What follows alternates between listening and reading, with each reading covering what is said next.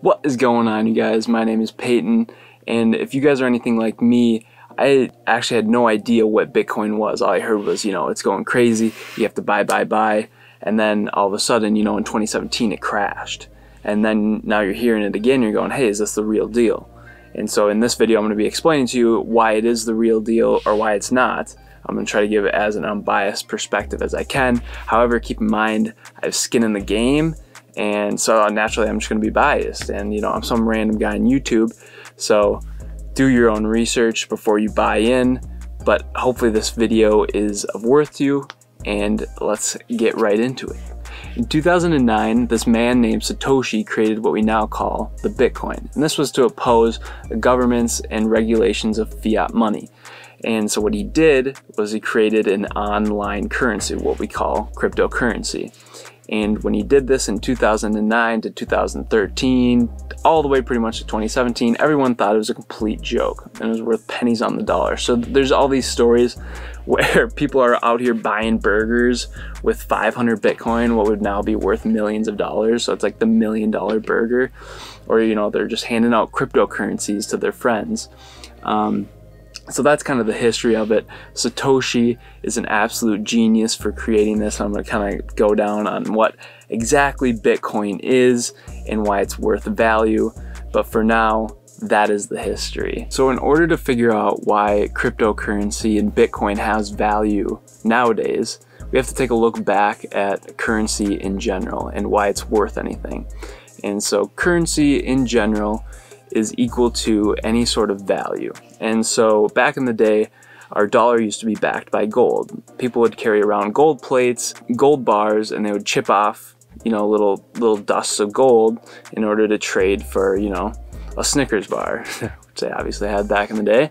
And that got to a point to where they were just annoyed with it. They said, you know what, I don't want to carry around a gold bar. So then they created money. And basically this was a representation of the value of the gold bars. And then all of a sudden the government started printing more money and there wasn't enough gold to back it. So then the government just basically said that, you know what, we'll cover it, you don't have to worry about it. Every place that sells things, you need to take money. And so people put their trust in the government, and that's why money has value.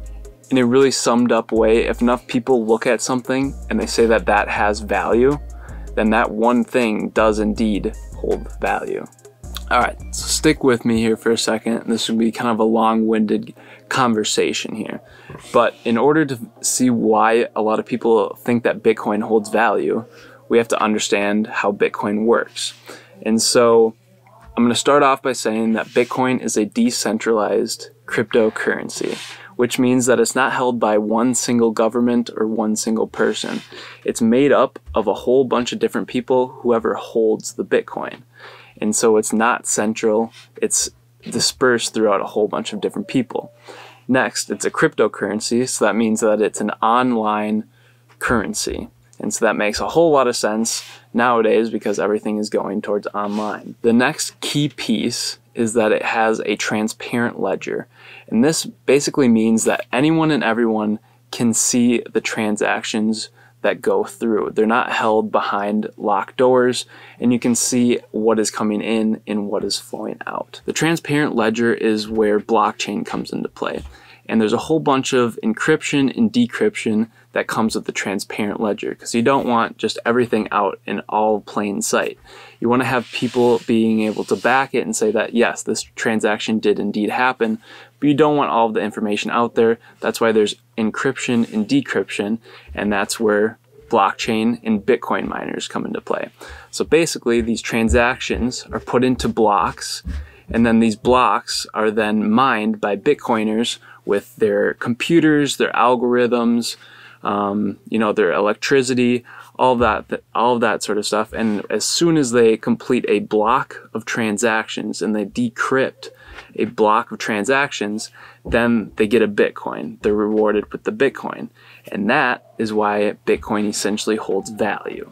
All right, I got really serious there. That was just really intense. I just really want to get the point across. So hopefully it didn't come across as too scary, but that's essentially what Bitcoin is and why people believe that it holds value. And that's really pretty cool to me. Now, for the exciting part, why Bitcoin is blowing through everybody's roofs right now. Dropping in and absolutely destroying people's roofs.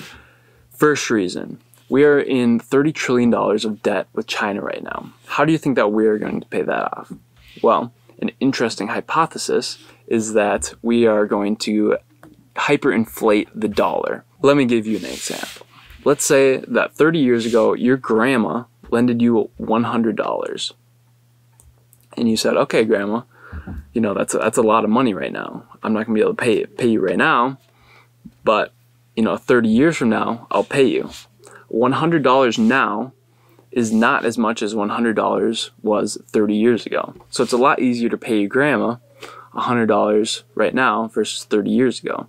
And that's essentially what we're gonna do with the dollar. And if we do 5% inflation every single year and we hyperinflate it, that $30 trillion, that's nothing. It doesn't matter.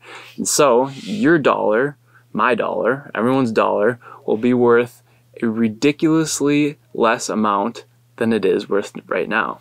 So to oppose this, cryptocurrency in Bitcoin it doesn't have anything to do with the valuation of the dollar, and it isn't affected by inflation whatsoever because it is a decentralized currency. So that is why a lot of people are getting into Bitcoin right now. Number two, why Bitcoin is going nuts is because big corporations are starting to get involved. 2017 was a whole different story. It was people like me and you that were going, oh my gosh, buy Bitcoin, it's going to go to $1 million. Now corporations are saying, wow, this actually holds value and it's a legitimate thing. It's not going to go away, I don't think. And people are seeing that it is of value. PayPal started accepting it on their app. Square is putting some of their money into it. Grayscale, MicroStrategies, all these different big corporations are starting to put money and invest their part of their portfolio into cryptocurrency and into Bitcoin. The whole thing with the pandemic is basically just speeding all of this up. It's really ramping up right now, and it's going to get really interesting within the next couple of years. I'm really interested to see. I put a poll out the other day where I was like, oh, do you think Bitcoin will go to 10K or to 40K? And there's like a 70% response rate of it was going to 40K. And you know, a couple months later, lo and behold, we could just get there before January 1st. So stay tuned. It's a nuts time to be alive, so just appreciate every second of it.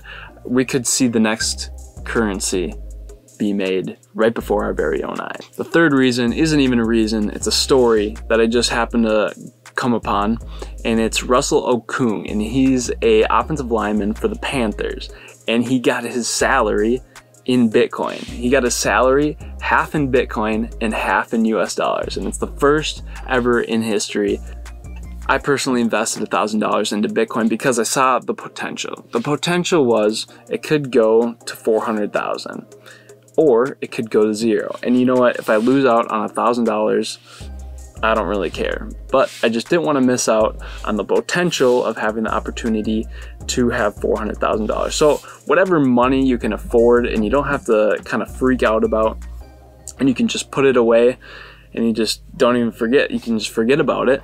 And then you come back to it 5 to 10 years later, and oh my gosh, all of a sudden you have this stack of cash. That's the way to do it. So that's why I invested in Bitcoin. I kind of see where it's going. The online future is definitely here. So why wouldn't our currency be online? Anyways, guys, I hope you like this video. There's a lot of information packed in. It was kind of serious. I got a little serious there for a second. But if you like this video, it took a lot of time. This was actually my second take. I deleted the first one. It took a lot of time. I would greatly appreciate just a thumbs up or a subscribe if you like this video and you guys want to see more of my future videos. So that's been it. I'll see you guys in the next video. Peace.